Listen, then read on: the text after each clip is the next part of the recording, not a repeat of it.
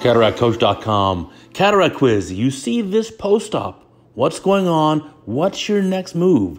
There's a bulge behind the iris, and the lens looks a little decentered. So we have an anonymous resident surgeon who's operating this case. Let's just show you this part of it. Cataract is done. It looks great, nicely centered, reasonable size. Here comes the IOL. Single-piece acrylic lens being injected. Getting that injector tip inside the eye. Looks like the lens is folded up pretty well. And slowly delivering that inside the capsular bag. So watch carefully. Let's see, are there any issues that you may notice? So now using the plunger of the injector to try to push the lens in place. The problem with that is in untrained hands and novice hands, you lose a lot of viscoelastic. So now there the lens is unfolding. Watch carefully. Now let's see what happens next. Chopper going inside the eye to try to center the lens. But you got to be very careful here.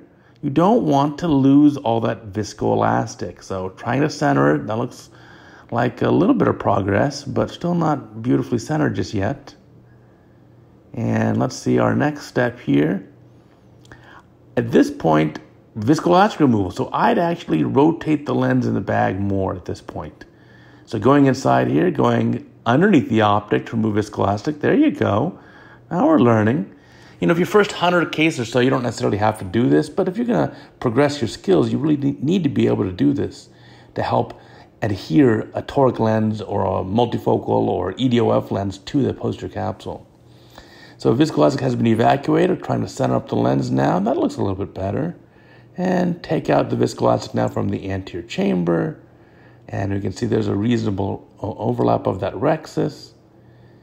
Now, oftentimes in these resin cases, the rhexis is a little irregular or too large or runs out. But in this case, the rhexis looks pretty good. I don't think there's much of an issue there. So again, vacuuming out all that viscoelastic. And now look at the lens. How does it look to you? Does it look like it's in the bag or overlap 360? Hard to say.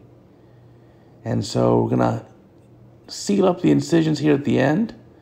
That's not really the hydration technique I like. I prefer the roof. There you go. That looks better.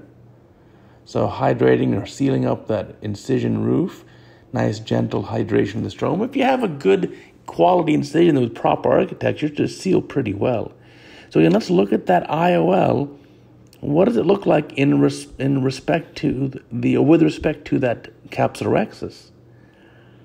So I'm going to go back in here, hydrating a little bit more. Is there total overlap? Is it just too big of a rhexis? I can't quite tell just yet. But maybe we'll see a little bit more toward the end of the case. So the key here, of course, is these single-piece acrylic lenses, you have to keep them completely in the capsular bag. And, of course, you probably guessed that this patient has a post-op dislocation of that lens. So let's look here at that incision, sealed up nicely, and I think the resident is going to call this done. But if you look carefully, I'm not sure it really is done. Because there on the right side of your screen, I think that the optic is slightly above the capsule edge there. And I think this haptic that's right here inferior subincisionally is, again, above the capsule. So here was on post-op day 1. We had this. We see that bulge there behind the iris. And that bulge tells you, listen, something's there. And what's there is that haptic of the IOL. And so we got to fix that. And if we look again, look where that little arrow is.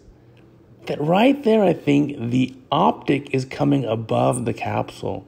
Now, the video is two-dimensional, not three-dimensional. And so it's hard for you to tell. You just see the rhexis edge, and you can't tell, is the rhexis on top of the IOL optic or is it behind it? And I think right there where that red arrow is where it comes above. So that right there, the optic is above the capsule. It's subtle. It's hard to see sometimes. You can miss it. So let me show you now at the slit lamp then, the next day, there's that red reflex. Now you can see where the optic is coming out of the bag and in front of the rhexis, and that inferior haptic now is certainly in the sulcus. This is post-op day 1. Don't leave it like this. So we reposition the lens on post-op day 1, and now you can tell for certain the optic is fully behind the capsular rex's edge now. And so now this lens is completely in the capsular bag. Remember, if you have it with one haptic outside, you'll get a decenter like this, and you'll get that UGH syndrome.